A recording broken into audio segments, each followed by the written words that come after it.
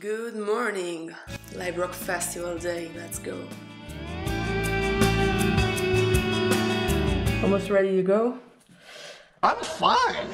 Emotional as a lot emotional.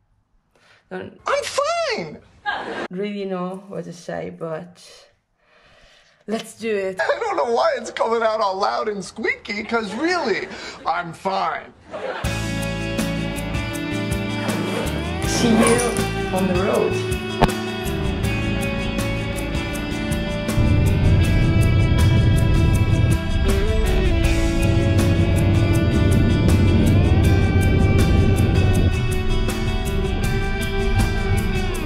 Blogga tutto, blogga il mio Marlboro Light.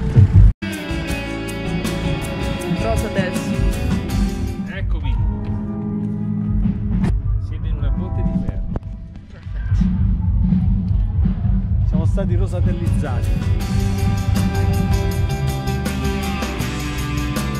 Sarà questa parte del vlog in cui io, oh mio Dio, oh mio Dio.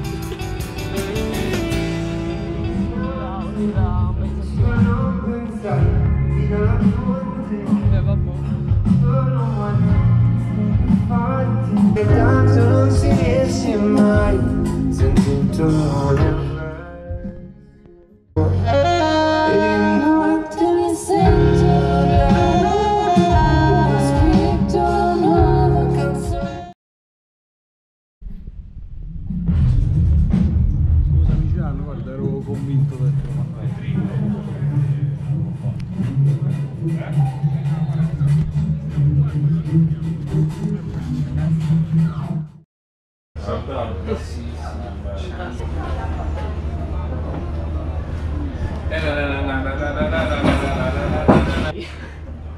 Ora la foto di fuori la prendiamo e la attacchiamo al frigo.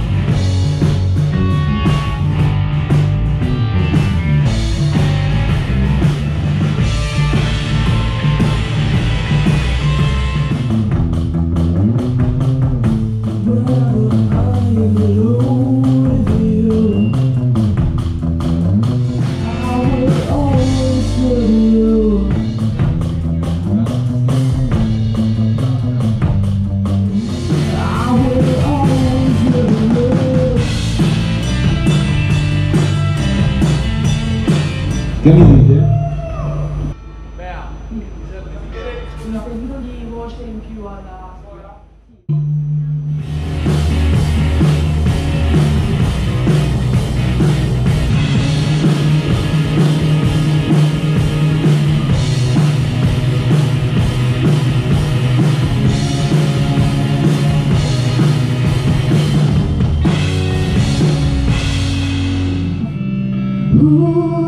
Something else. Ooh, there's something else.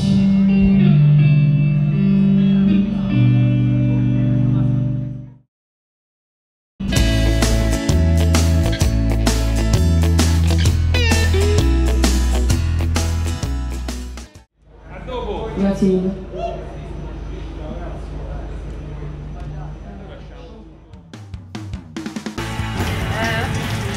Modi vintage di lavarsi le mani. Esatto, platinozza.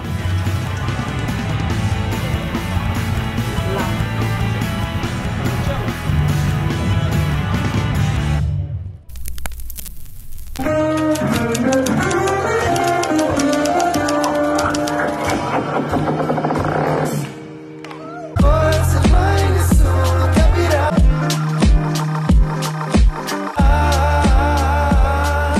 Questo mondo infame non ci avrà.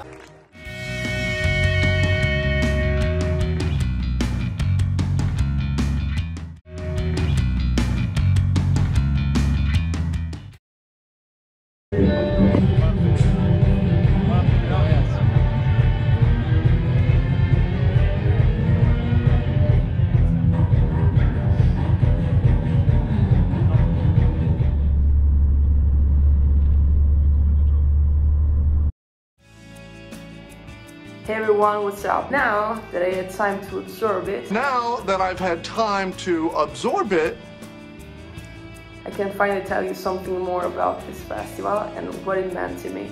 It's been such an honor to have the opportunity to perform there because so many Italian and international artists performed there. That there was a huge stage, such a great organization.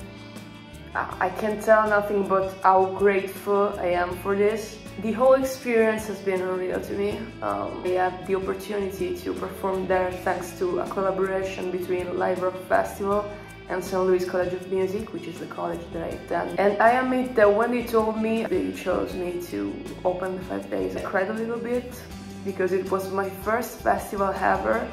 I really loved everything about it. I think that's it. I probably said like 100 times how grateful I am, but it's true. I guess that's all. If you like this video, subscribe, which is very important to me. And yeah, I guess we'll see you at the next vlog. Bye. Stay with me.